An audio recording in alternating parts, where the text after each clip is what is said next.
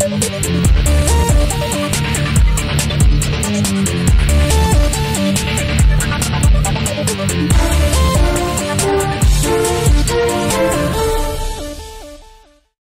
up guys, today I'm going to be talking about cydia or cydia, however you pronounce it. This is one of the world's best anti-theft protection for your iPhone in my opinion, and it's 10 times better than Find My iPhone.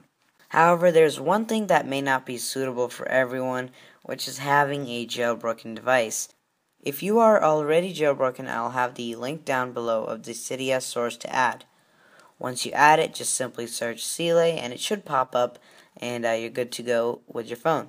Once you've installed it, you can head over to your computer and create an account. It's very easy and it's free. And after that, you can do so many things with your iPhone to help you track it down. I'll be going over some features in detail. So moving on to the first feature, which is the ability to track your device straight up. You can view the precise location and change the viewing preferences to satellite, street view, etc. After that, you can also make your iPhone display any custom message, which can be very useful in certain situations, such as you leaving your phone at a public place. With the help of this tool, you can set up a message containing your information and where to turn it in if found. It also doesn't take that long to send the message, probably about maximum 10 seconds. If you ever lost your phone and you remotely wiped it, you can get some data back.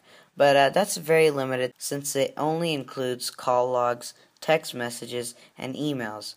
It's very easy. Once you back up your device on cydia's website, you can restore some of the data. One thing I really wish it would do is back up the whole device instead of particular data. You can also view the battery percent, time, date, and what Wi-Fi the person is connected to. Moving on to the most killer feature in the software, which is live streaming. This takes spying on a thief to a whole new level. The best thing about it is that they don't know, and the iPhone shows no alerts and it acts completely normal. And this is a really cool feature. I mean, not only can you see live streaming of who is using your phone, but you can also hear what they are saying. You can customize whether it should stream front camera or back camera, and once you've verified who it is, you can simply click stop and it will stop streaming. The next feature is call logs, which shows all your call histories such as incoming and outgoing calls. Another extremely useful feature is the ability to snap pictures secretly from the front camera or back. The reason why this feature is really useful is because it can not only just take pictures with the camera, but it can also take screenshots secretly.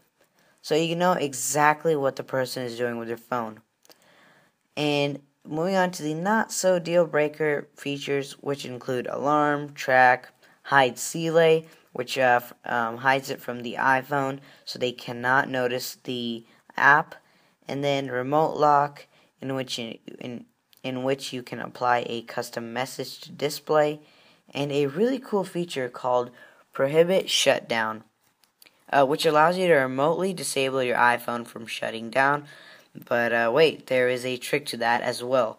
When you activate this feature, it'll let them shut down, but they don't know it's a fake shutdown. Everything is still running, and they would never even notice. Even when the device is fakely powered off, you can still track it down.